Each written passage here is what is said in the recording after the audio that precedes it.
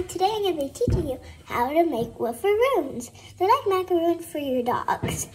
So all you need is two things.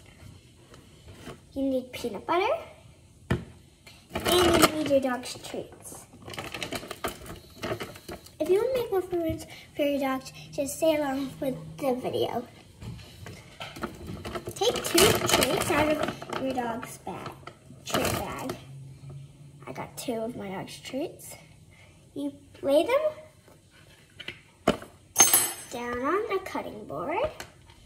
But you also need a knife. You open your peanut butter. You take your knife. You get some peanut butter out of it. It doesn't have to be this much in one Macaroon. Then you just squish some onto here. Doesn't have to be a lot. Could be a lot. Could be medium, and all the others. I decided to put this much on.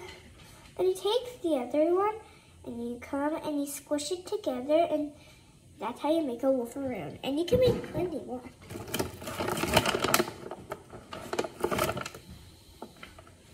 It's really easy to make it. You just get peanut butter, take your dog's treats, squish it onto your dog's treat.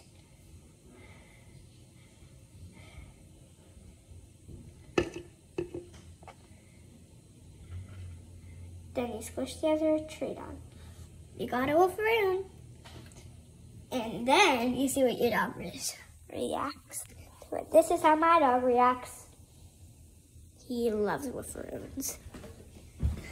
Then you take your Macaroon, and there's my dog. You put it on the ground, and then he eats it. He absolutely loves Macaroons. And every time I say Macaroon, oh my God, he gets excited and he runs. Here, it's like his favorite thing ever. As you can tell, it's me again, Elia, from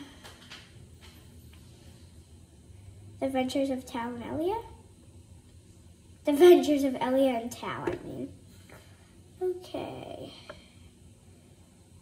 Look at this Macaroon. Stay tuned for more videos. He did not catch that one. Make sure your dog gets a lot. And we will be doing a lot of cool other videos. And just saying, it's really cool to make Macaroons. It's really fun to make, really easy, just 2 steps. Peanut butter, knife, cutting board, dog treats.